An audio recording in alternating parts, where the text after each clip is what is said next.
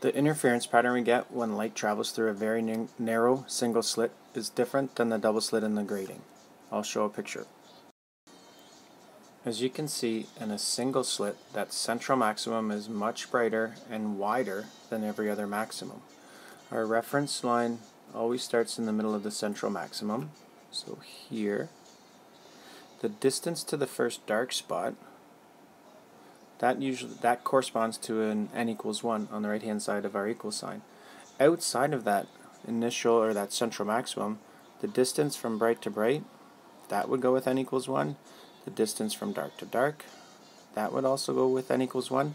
The weird one is that central maximum from the bright to the next dark is n equals 1. Otherwise it's bright to bright and dark to dark go with n equals 1. Our conditions kind of look the same. W sine theta is the same as Wy over L. This time our bright spots are shifted off by a half because that central bright spot is so wide. So our constructive interference has the plus a half, and our destructive interference is n lambda.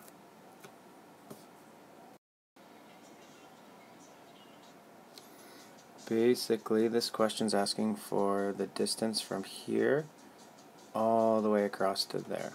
N equals 1 gets us from the central maximum to the one dark, and then another n equals 1 gets us to the other dark. A sort of typical example, we'll talk about how wide the central maximum is. To measure the central maximum, we're going to go from a dark on one side of that first bright spot to a dark on the first dark on the other side of that bright spot. If we piece together this question, we've got a lambda equal to 600 nanometers, or 6 times 10 to the negative 7 meters. We've got a slit that's 4 times 10, oops, that should say negative 5 meters wide. Got a little typo up there, let me fix that. 4 times 10 to the 5 meters wide. It would never be positive 5, so that should read 4 times 10 to the negative 5 meters. The screen is 3 meters away, that's our L value. And if we want to go from the dark on one side of the central maximum to the dark all the way across on the other side, that's an n equals 2 situation. I'll flip back the screen to show you what I mean. If we plug in our numbers, Wy over L equals n lambda. The W we know. We don't know the Y. The L was 3, and that's equal to 2 times our lambda.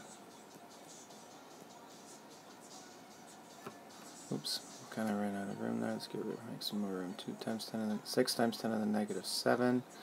When we crunch all that out, we get a Y value of 0.09 meters, or 9 centimeters.